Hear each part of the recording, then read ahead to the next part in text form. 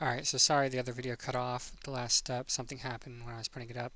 So you just need to make sure that you're playing the correct release that the server is. So if you go over to your server, let's log back in, it'll say the server version, mine's 1.12.2, and also it'll have the server port number, 255, and yours is probably 65, mine's 70.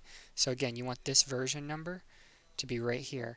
If it's not right there, you can click this, see if it's one of the options. If it's not, go over here to Launch Options and click Add New. Select your correct server from the drop-down, save it, go back over here, make sure you have the right one selected. Mine's 1.12.2. I'll click Play. We'll wait for it to load here for a minute, and we'll see what happens. Again, I'm sorry the video cut out. Oh. Alright, then you're going to click Multiplayer, you're going to click Add Server. The server name doesn't matter. You're going to tell all your friends to do this. They have to do this, and they also have to be running the correct version of your server. If they're not running the correct version of your server, it won't work. So the server name doesn't matter. Whatever they type, it doesn't matter. Whatever you type doesn't matter.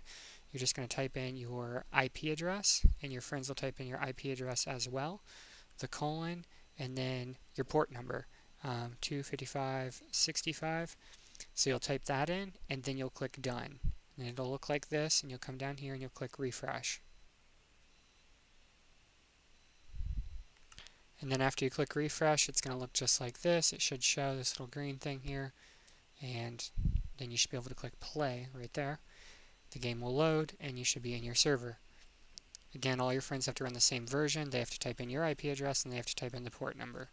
And there I am. I'm inside my server. If you liked the tutorial, sorry I had to do it in 2 videos, but if you liked the tutorial, please go ahead and subscribe. I need 1,000 subscribers. At this point, I only have 157, so please do that if you can, and thank you very much.